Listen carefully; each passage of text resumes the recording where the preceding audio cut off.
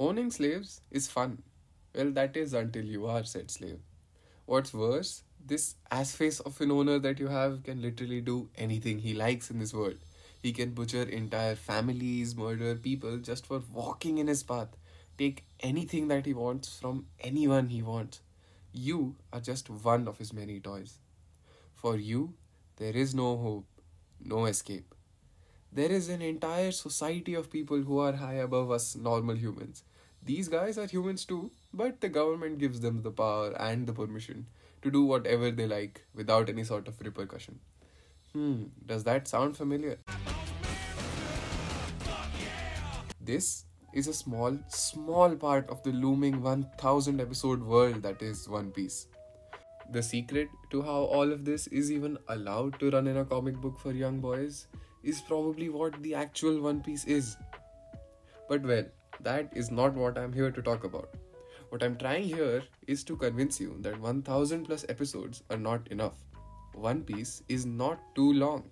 Stay with me for a moment here. Let's say that you're an average human, and according to my research over an extended period of time, on an average, your age is 27 years. So tell me, are 27 years enough for you to explore the world you have lived in? Hypothetically, even if you ask your 27-year-old version whether you have explored the world to your fullest, how many of you will ever truly answer yes?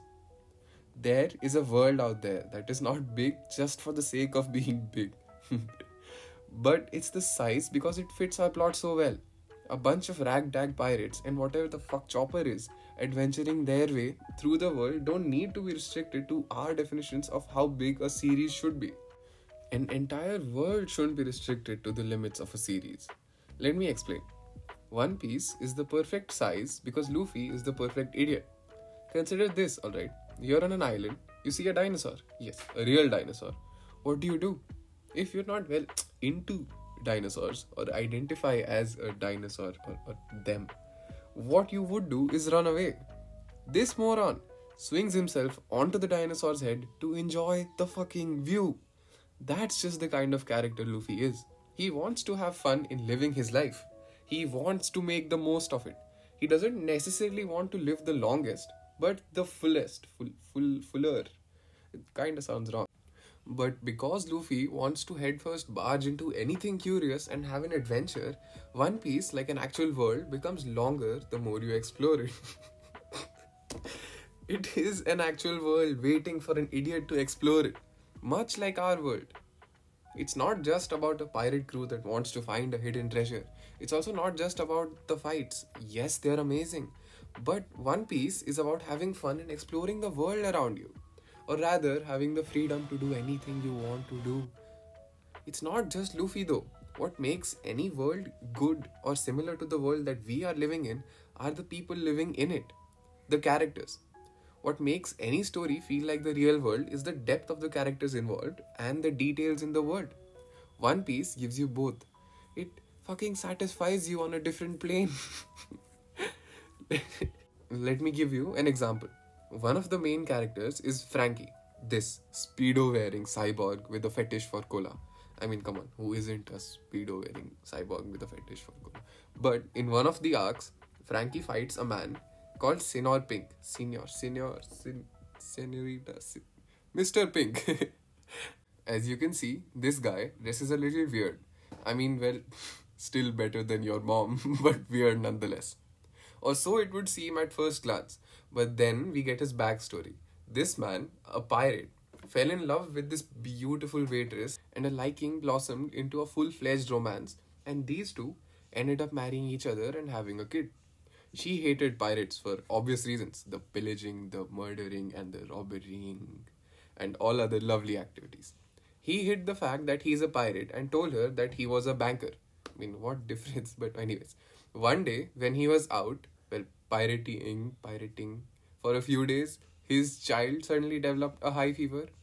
Senor's wife tried to call him all night, tried to reach him at his bank, but to no use. Due to no help being available, the child succumbed to his illness and passed away. Senor Pink comes back to find his child dead.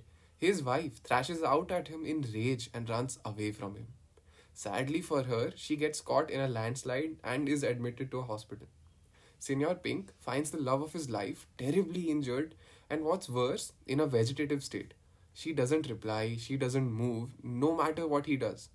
One day, while sitting next to his wife, like all days, he gets the idea of wearing the pink bonnet his child used to wear.